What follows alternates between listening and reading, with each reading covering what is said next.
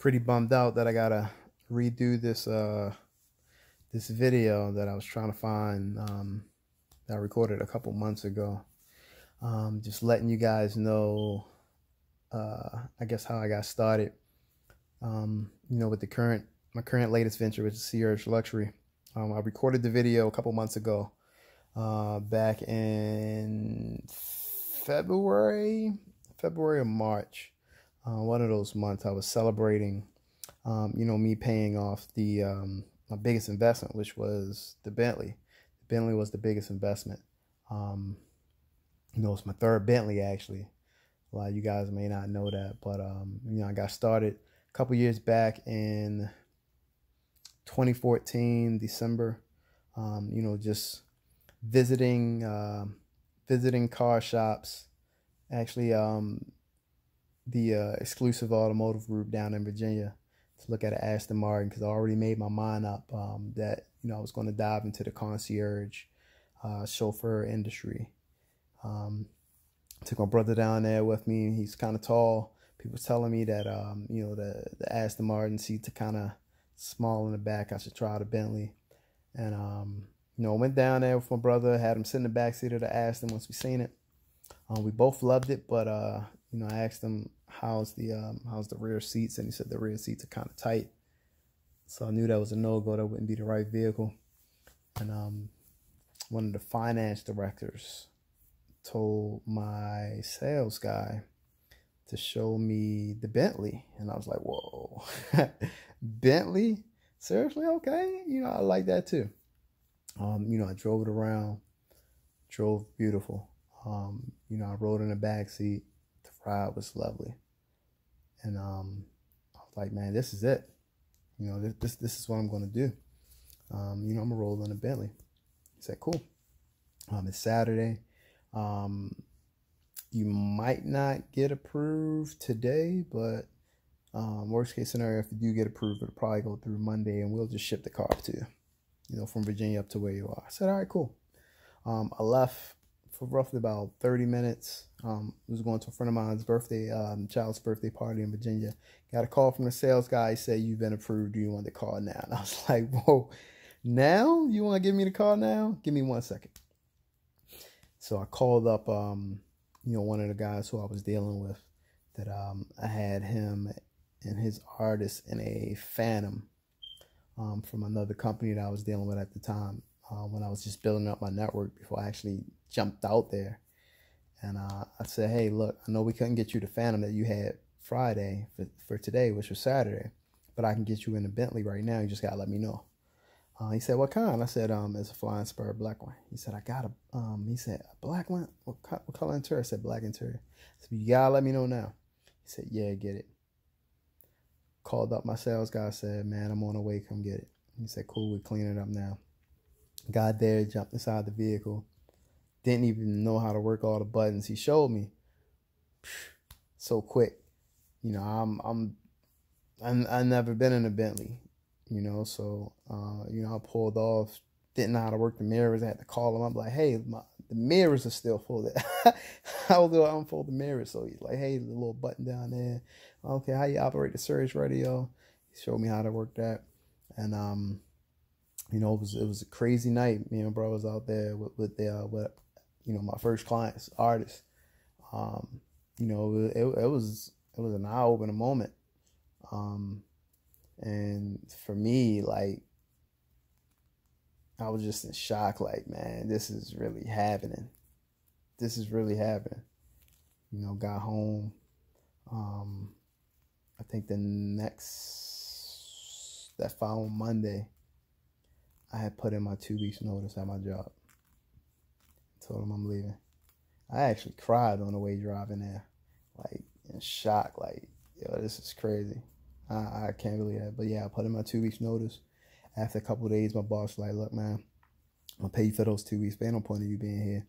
You following your dreams, go for it. Cool. I was grinding sun up to sundown every day, just like I was, working a full-time job. So nothing really changed. Just building, grinding, going to hotels and casinos, and pretty much just building. And and I got sideswiped like 3 months afterwards. Like week after I had my first client, and my first client only made like $200. Took him to an airport. He even said that I was charging too little. He's like, $200. Like, man, I'm getting a Bentley to go all the way down there to the airport. Oh yeah, you're running a special. I mean, I didn't know really my worth then. And plus, it's been what, 2.5, almost 3 months without making a dollar. You know, my bank account is going lower, lower, lower, lower, lower. So I got to make something happen. So cool. Yeah, I got sideswiped, and the car wound up being totaled. There wasn't even a lot of damage, but I guess since it costs so much to repair this type of vehicle, he deemed it as total. I said, okay. I got prom coming up, prom season coming up. It's March. Called my sales guy. I said, man, you won't believe this is total. Can you find me another one? He said, yeah, I can find you another one. He called me back like, I found you one. This is probably like the end of April, right before prom season.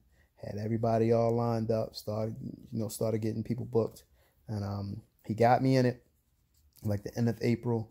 I left, I think he got me in it that Saturday. I left like that Tuesday to go to the big fight down in Vegas with Mayweather and Pacquiao, and came back about to get finished networking and everything like that.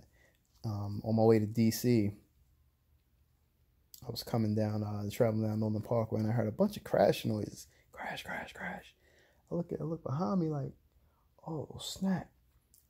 It's a dump truck plowing through all these cars. I try my best to squeeze over so it doesn't hit me. Boom! Smack me. And I'm just in daze like, this is not happening. Not again. Not again. I had this car maybe for 2 weeks. It's not happening. I drove down, looked at the damages. The damages was even worse than the first one, so I knew it was total. And I just was like, man, this can't be life. I called my mom, like, Mom, you won't believe what happened. I'm done. I'm about to give up. Like, my money's running low. Like, I don't know if I can do this. She like, yo, just stick with it. Just stick with it. And I did. Called my sales guy, damn, almost in tears. Like, you won't believe what happened. Find me another one. He's like, man, we gotta get you in another color or something. The luck is crazy. I said, man, see if you can find me another one. He unfortunately wasn't able to find me another one in due time, and I needed one quick. And I missed the whole prom season. I had to, refund like almost $5,000 in bookings. It was terrible. But I still had the fire in my eye. Like, man, I'm gonna stick with it. And found another one up in New Jersey at my guys at FC Curback. And it was a great deal. I hopped on it and rolling ever since. It hasn't always been a sweet journey. It's been some rocky roads, some ups and downs, but every time I got down, like close to it's been 2 times I was close to like having less than $200 in my account.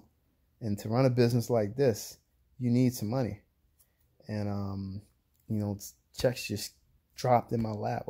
5-figure checks on 2 occasions. Once the first time it happened, I had the faith that, if it ever happened again, I know I'll be good. And once it happened the second time, I was like, God, don't fail me now. You came through before. Can you do it again? I know you will. And, of course he did. So, actually, as I'm telling you this, just keeping the faith. I mean, things are good right now, but it's not sweet. We got other things we're trying to do, and other things we're trying to add onto onto the process and to the building phase of me just being an all around entrepreneur. It's just a nonstop grind. But one of the biggest investments was the vehicle, and that being paid off does help out a lot, so that we can maneuver around that allocated budget to go towards other things to help out the business and other businesses that I'm involved in as well. So it's a great journey. It's a great journey. I love it, and can't wait to see what's next. Can't wait to see what's next. I know a lot of in store. For me. I mean, I'm only 35. This is 2019. I'm curious to see what 2030 is going to look like. 2009, just 10 years ago. To this date, I wasn't married. On my way to get married, I was living in my mom's house, sharing a room with my brother. Just 10 years ago. To 5 years later in 2014, married. Homeowner, had a Benz. Me being a car guy, loving cars. Started a business, had a Bentley. Things can happen just like that, So just continue to keep the faith. You guys that's watching, it's a time capsule, because when this get released, it's going to be in the future. So this is great for myself to look at, and my daughter, and if I have any other kids to look at, and people who know me to look at, and people who's just watching the journey, just to see where I came from. Just a little insight for everyone. So stay tuned. See you guys soon.